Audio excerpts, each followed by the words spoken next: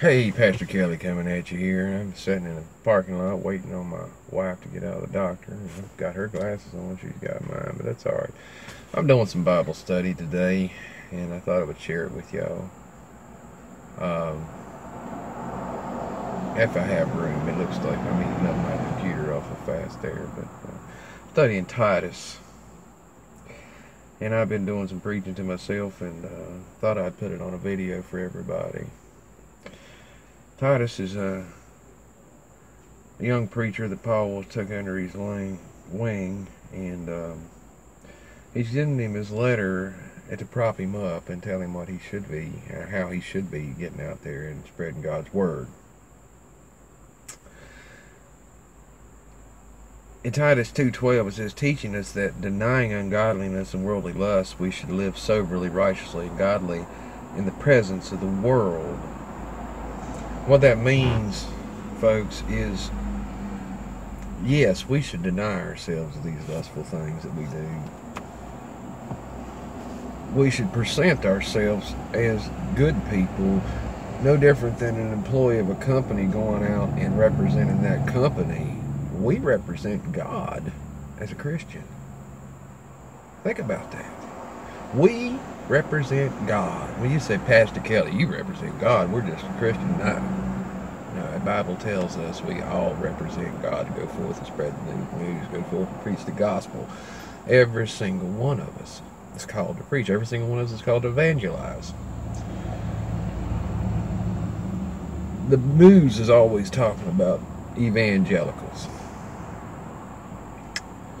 Well, basically they should be just saying Christian, but they're afraid to say that word. It's no different than they'll say Christmas, because we're all evangelicals.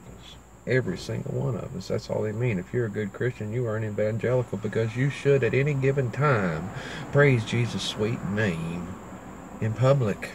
Yeah, in public. You know, but so many people are afraid to say it. I mean, so anymore, it's hard to even hear a God bless you, let alone praise Jesus. Thank you, Jesus. Amen. I'm going to go on with this a little bit further, because I've really found several. I love studying Titus, but I found several things in here that I was wanting to speak about. Put them in mind to be subject to principalities and powers, to obey masters, to be ready to every good works. Folks, all this going against the policeman, it's ludicrous. If you're a Christian, there's no way you should ever do that, because the Bible tells us, render unto Caesar what is Caesar's.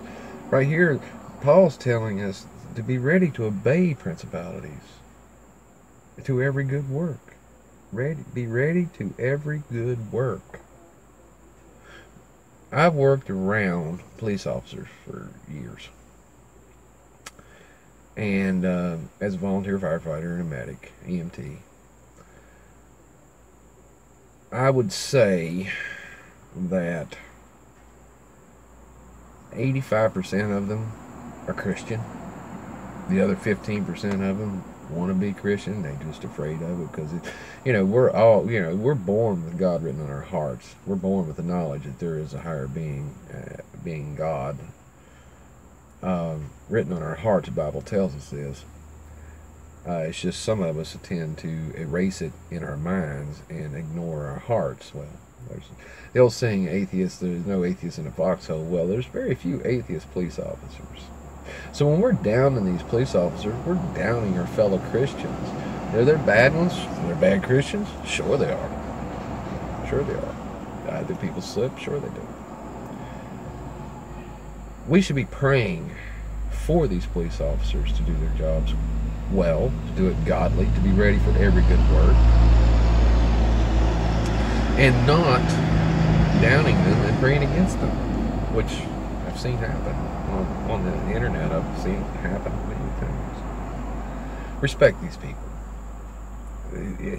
Respect these people for the job they do, and the Bible tells us that we should do that.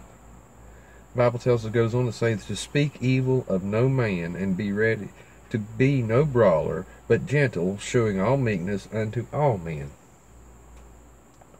that means anybody that messes up, don't be ready to jump down their throats. Give them a scripture or two and help them out. Bring them to Jesus. And if they know who Jesus is, bring them back. That's what we should do. That's what we should do. But after the kindness and the love of God, our survivors toward men and survived toward man appeared, not by works of righteousness which we have done, but according to the mercy of He who saved us. Not by works of righteousness. We can do all the good works in the world, but we can't work our way to heaven. If we do not have the mercy, the saving grace of Jesus Christ written on our hearts, then we are not saved. If you do not believe that with all your heart and confess it with your mouth and not be ashamed of Jesus, then we are not saved.